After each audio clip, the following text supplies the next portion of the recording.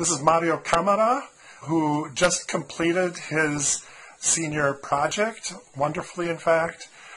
Mario, why did you choose a German major? See, the thing is, here in school, we have the chance to do more than one major.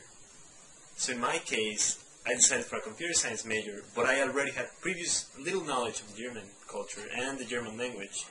So I thought with my free time, instead of just doing a minor, I'm going to shoot for another one. I mean, we're paying for it. Might as well get the most you can get out of it. Why German?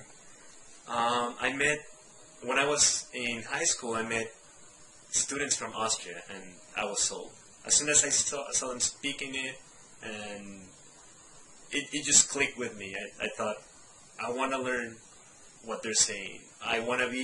We became really, really tight friends, and I told myself, if I really want to understand them, I should be able to speak their language. And funny thing is, I learned German, they learned Spanish. Yes. All of them. And yes. we had that interaction going on. And we did each other's homework and stuff. So in other words, you not only learned English as a second language, but then German as a third German language. was a third language. I think it's just, I don't know if it's just with international students or something, but we keep shooting for them. At least that's what I see. I see kids from China or Japan.